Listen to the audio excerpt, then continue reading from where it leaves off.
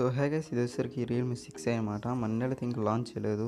ఎందుకంటే తెలుసుగా మన ఇండియాలో వైరస్ అయితే ఉన్న కారణం చేత నేనైతే లాంచ్ చేయడం లేదు. మన చీప్ బడ్జెట్లో ఇది ఒక మొబైల్ ఫోన్ అని చెప్పొచ్చు. అంటే నేను కూడా 11,000 బిల్ అనుకోవచ్చు. ఇది రెడ్మీ 8 ప్రో ఉంది కదా, అలా దానికి సమానంగా అనుకోవచ్చు. రెడ్మీ నోట్ 9 ప్రో అనుకోవచ్చు.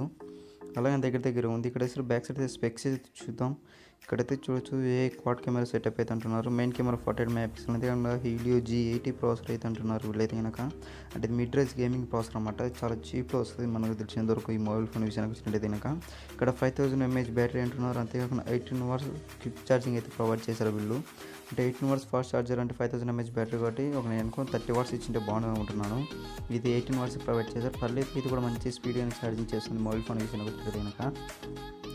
సరే, మొబైల్ ఫోన్ అయితే అన్బాక్సింగ్ చేద్దాం. అంటే సీల్స్ అయితే బ్రేక్ చేద్దాం. ఏదైతే 4GB RAM 128GB వేరియంట్ అనమాట. ఇక్కడైతే బాక్స్ అయితే ఇంకా మామూలుగా రియల్మీ బాక్స్లా ఉంది. ఇప్పుడు వచ్చిన కొత్త బాక్స్లా ఉంది 6i అని. దీనికి పెద్దగా హ్యూజ్గా డిఫరెన్స్ ఏమి ఉండవు. మహా అంటే ఇందులో ప్రాసెసర్ ఒకటి చేంజ్ చేశారు మొబైల్ ఫోన్ ఇచ్చేయాలని వచ్చినట్టయితే కనుక. సరే, మొబైల్ ఫోన్ ఓపెన్ చేసి చూద్దాం. మొబైల్ ఫోన్ లోపల చూసినట్టయితే ఒక చిన్న బాక్స్ అయితే ప్రొవైడ్ చేశారు వీళ్ళైతే కనుక. ఇక్కడైతే చూడొచ్చు, హే వెల్కమ్ టు రియల్మీ ఫ్యామిలీని అయితే మెన్షన్ చేశారు వీళ్ళు. కింద రియల్మీ బ్రాండింగ్ ఉంది. ఇక్కడ ఓపెన్ చేయగానే ఇక్కడైతే సిమ్ టూల్ అయితే ప్రొవైడ్ చేశారు. సిమ్ టూల్ అనమాట ఇదైతే. దీన్ని అయితే పక్కన పెట్టేద్దాం. లోపల ఇంకా చూద్దాం, కేసు అయితే ప్రొవైడ్ చేస్తారు. ఇదైతే TPU కేసు అనమాట. ఇదైతే quick start guide, warranty information provide చేశారు. ఇది TPU కేసు. ఇక్కడైతే చూడొచ్చు రియల్మీ బ్రాండింగ్తో వస్తుంది TPU కేసు విషయానికి వచ్చినట్టు కనుక. ఇది కొద్ది బ్లాక్ కలర్ ఉంది, వాడుకోవచ్చు, మంచి క్వాలిటీ ఉంటుంది కేసు మాత్రం. ఇంకా మనమైతే మొబైల్ ఫోన్ చూద్దాం.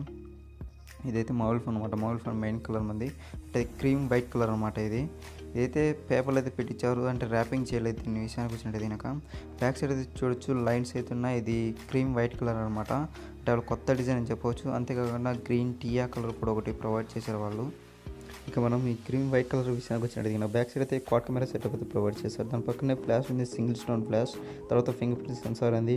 ఇంకా ఫ్రంట్ సైడ్ డిస్ప్లే విషయానికి వచ్చినట్టు 6.39 inches మామూలుగా ఫుల్ హెచ్డీ అంతే డిస్ప్లే. ఇది IPS ప్యానల్ అనమాట, AMOLED స్క్రీన్ అయితే కాదు.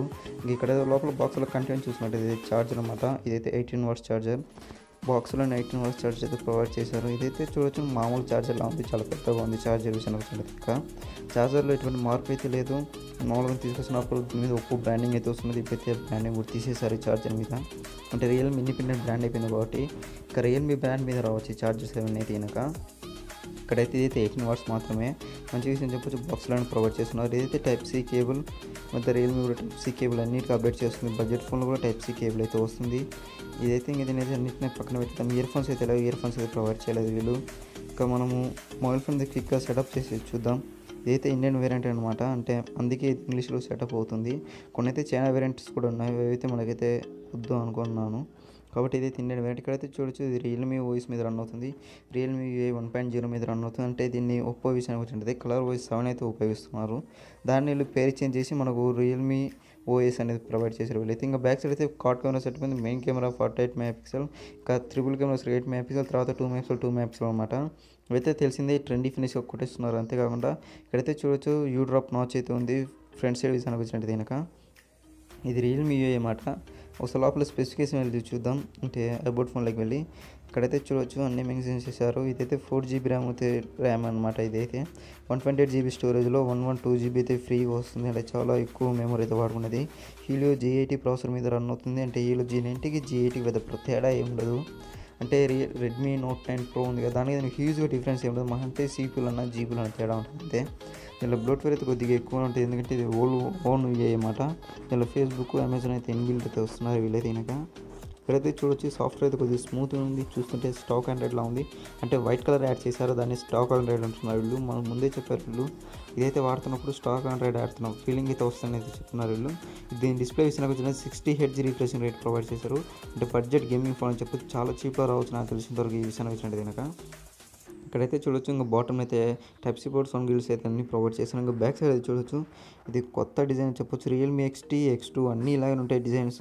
అంటే కెమెరా మోడ్యూల్ మాత్రం అంటే సైడ్కి వేస్తున్నారు వీళ్ళు, కొత్తగా ఏం డిజైన్ అయితే తీసుకురావడం లేదు. చుట్టూ చూడడానికి మెటల్ బాడీ ఉంటుంది కాదు, అది పాలికార్బోనేట్ బాడీ. బ్యాక్ సైడ్ కూడా గ్లాస్ ఫినిష్ అయితే ఇచ్చారు, అదైతే ప్లాస్టిక్ బాడీ అనమాట. బ్యాక్ సైడ్ విషయానికి వచ్చినట్టు కనుక. ఇంకా ఓవరాల్ ఫినిష్ చూసుకుంటే మొబైల్ ఫోన్ అయితే చాలా బాగుంది. నేనైతే ఫేస్ అన్లాక్ అయితే ఎన్రోల్ చేశాను. చూడొచ్చు ఫేస్ అన్లాక్ చాలా ఫాస్ట్ ఉంటుంది. Realme మొబైల్స్లలో finger print censor, face unlock చాలా ఫాస్ట్ ఉంటాయి. సో ఫ్రెండ్స్, ఇవాళ అన్బాక్సింగ్ వీడియో ఇదే ఫ్రెండ్స్. ఈ వీడియో మీకు అయితే నచ్చింది అయితే అనుకుంటున్నాను. ఈ వీడియో మీకు నచ్చినట్లయితే లైక్ చేయండి, షేర్ చేయండి, సబ్స్క్రైబ్ చేయడం మాత్రం మర్చిపోకండి. దీనికి క్విక్ ఛార్జింగ్ రివ్యూ అంతకన్నా గేమింగ్ రివ్యూ మీకు త్వరలో పోస్ట్ చేస్తాను. Have a nice day, good bye.